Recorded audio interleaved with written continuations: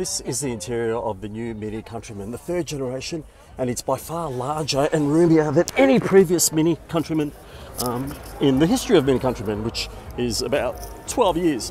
Anyway, it's also quite a lot squarer and blockier to make space for the new Aceman that's being unveiled next April.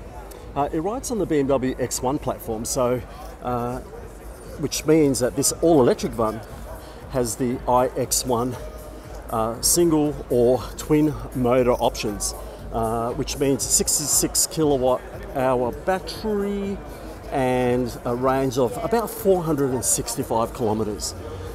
Sales start next August. It should be around $70,000. It might actually even be cheaper. And what do you think of it? The new Mini Countryman.